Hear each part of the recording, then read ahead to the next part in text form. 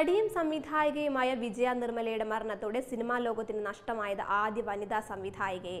നടിയെന്ന നിലയിലാണ് വിജയ നിർമ്മല സിനിമയിൽ എത്തുന്നതെങ്കിലും സംവിധായിക, നിർമ്മാതാവ് എന്നീ നിലകളിലാണ് അവർ കൂടുതൽ ശ്രദ്ധ നേടിയത്. തമിഴ്നാട്ടിൽ ജനിച്ച വിജയ നിർമ്മല 1950-ൽ പുറത്തിറങ്ങിയ മജാചരേഖ എന്ന ചിത്രത്തിലൂടെ 7-ാം വയസ്സിലാണ് ചലച്ചിത്ര രംഗത്തേക്ക് ചുവടുവെക്കുന്നത്. 13-ാം വയസ്സ് മുതലാണ് വിജയ നിർമ്മല ചലച്ചിത്ര രംഗത്തേക്ക് സജീവമായത്.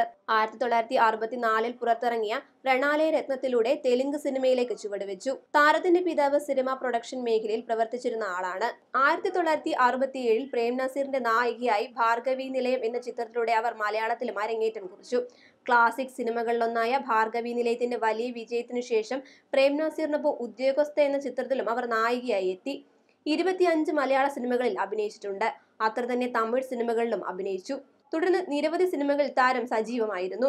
മലയാളത്തിലും തെലുങ്കിലുമായി 44 സിനിമകൾ സംവിധാനം ചെയ്തിട്ടുണ്ട്. 1973-ൽ 3 ലക്ഷം രൂപ ബജറ്റിലാണ് കവിത എന്ന മലയാള സിനിമ അവർ IV ശശിക്കൊപ്പം സംവിധാനം ചെയ്തത്. ഭാർഗവി നിലയം, റോസി, പൊന്നാപുരം കോട്ട, അന്വേഷിച്ചു കണ്ടെത്തിയില്ല, വിവാഹം സ്വർഗത്തിൽ, ആന വളർത്തിയ വാനമ്പാടിയുടെ മകൻ, കളിപ്പാവ, പുളിമാൻ, കാറ്റു വിതച്ചവൻ, കല്യാണരാത്രിയിൽ, പൂജ എന്നിവയാണ് വിജയ നിർമ്മല അഭിനയിച്ച മലയാള സിനിമകളിൽ ചിലത്. നേരമു ശിക്ഷ എന്ന തെലുങ്കു ചിത്രമാണ് അവസാനമായി സംവിധാനം ചെയ്തത്. പാലോളി ചന്ദ്രിക പരത്തുന്ന ആ മൃദുമന്ദഹാസവും പാതിരാക്കാറ്റിൽ ഇളകുന്ന പട്ടുറുമാലും ഇനി ഓർമ്മകളിൽ മാത്രം. നടനും നിർമ്മാതാവും കോൺഗ്രസ് നേതാവുമായിരുന്ന കൃഷ്ണയാണ് വിജയ നിർമ്മലയുടെ ഭർത്താവ്. ഇരുവരുടെയും 2ാം വിവാഹമായിരുന്നു ഇത്. 1967-ൽ സാക്ഷി എന്ന ചിത്രത്തിന്റെ സൈറ്റിലാണ് ഇരുവരും പരിചയപ്പെടുന്നത്. പിന്നീട് 47 സിനിമകളിൽ ഇവർ ഒന്നിച്ച് അഭിനയിച്ചു. കൃഷ്ണ വിജയ നിർമ്മല ദമ്പതികൾ ചേർന്ന് സ്ഥാപിച്ച സിനിമാ നിർമ്മാണ കമ്പനിയാണ് പത്മാലയ സ്റ്റുഡിയോസ്. തെലുങ്ക് നടൻ നരേഷ് വിജയ നിർമ്മലയുടെ ആദ്യ വിവാഹത്തിലെ മകനാണ്.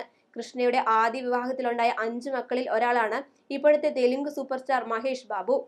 മലയാളത്തിലെ ആദ്യ വനിതാ സംവിധായികയായിരുന്ന അവർ 2002-ൽ ഏറ്റവും കൂടുതൽ സിനിമകൾ ചെയ്ത വനിതാ സംവിധായിക എന്ന നിലയിൽ വിജയ നിർമ്മല ഗിന്നസ് ബുക്കിൽ ഇടം നേടി.